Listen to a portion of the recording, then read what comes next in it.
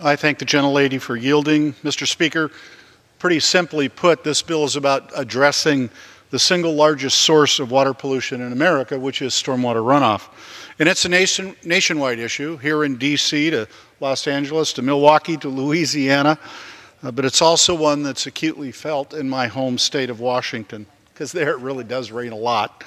And when that rain falls, the rain runs off of the roofs, the rain runs down the streets, the rain runs into the storm drainage system, and along the way picks up all sorts of nasty toxic stuff that has been alluded to earlier, stuff like fertilizers and metals and oils and pesticides.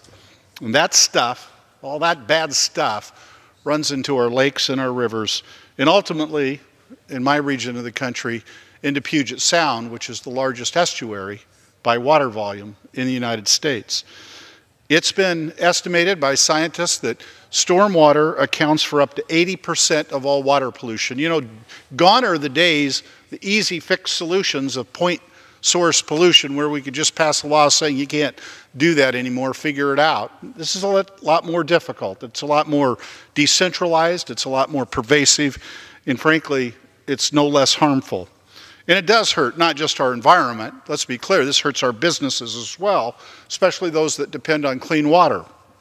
In our state, we have a robust shellfish industry which employs thousands of people. Stormwater can kill a salmon in a matter of hours. We actually have time-lapse films from underwater showing this, and it's not very much time that has elapsed. This isn't something where they ingest the metal and then months or years later they die. You can literally watch them die as the stormwater hits the water. And they're fundamental. Salmon are fundamental to the economy and the culture of the Pacific Northwest, and especially to the natives people who have depended on them since time immemorial. Salmon support, in fact, in our region of the country, a $30 billion a year economy. Salmon are also the prey of choice of our beloved southern resident orcas, which we are precariously close to losing altogether. Frankly, we can't save the orcas if we don't save the salmon, and we can't save the salmon if we don't save Puget Sound, and we can't save Puget Sound if we don't deal with stormwater runoff.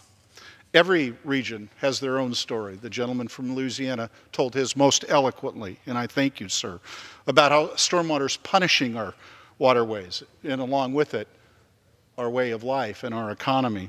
That's why state and local governments are implementing green stormwater infrastructure like rain gardens and permeable pavement, and are building new gray stormwater infrastructure to reduce combined sewer outflows. But it's not enough by a long shot. State and local governments are stretched thin, and that's why we need the federal government to step up and do its partnership role in this.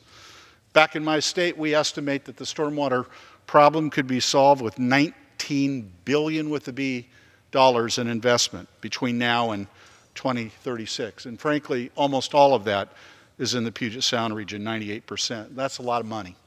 And that's why H.R. 3906 is an important first step to help the experts and the stakeholders come together and come up with innovative ways not to be duplicative and to think outside the box.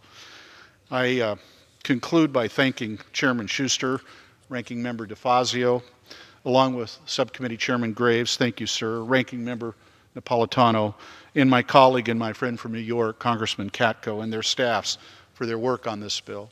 I appreciate their help to bring greater attention to the problem of stormwater runoff. But let's be clear, we have to do more. We have to do a lot more. So I look forward to continuing to work with the committee to increase the federal government's partnership role in tackling this urgent threat, which again is the #1 cause of water pollution in America. I urge passage of the bill, and I yield back my time, Mr. Speaker. Gentleman,